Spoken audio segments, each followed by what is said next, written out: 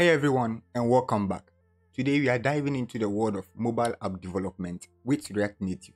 Specifically, we'll be comparing two popular tools, Expo and React Native CLI. So what exactly are Expo and React Native CLI? Let's break it down.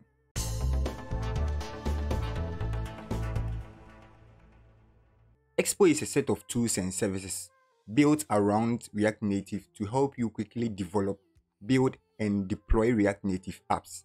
It's like a one-stop shop, providing everything from a development environment to testing and publishing tools. With Expo, you can get started with React Native development without needing to install or configure any native code.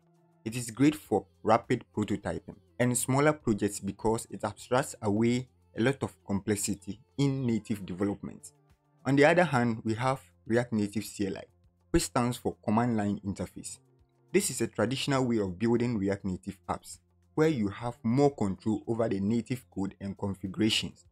React Native CLI gives you access to the entire React Native ecosystem and allows you to integrate native models and libraries directly into your projects. While it offers more flexibility and control, it requires you to set up and manage native dependencies yourself. So which one should you choose? Well, it depends on the project's requirements and level of expertise. Expo is perfect for beginners or for projects where speed and simplicity are top priorities.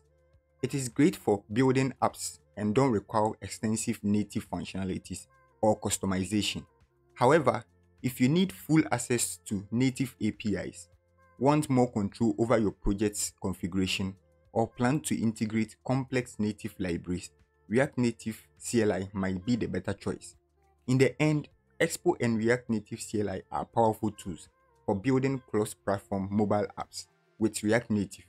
Whether you choose Expo for its simplicity or React Native CLI for its flexibility, you are sure to find success in the world of mobile app development.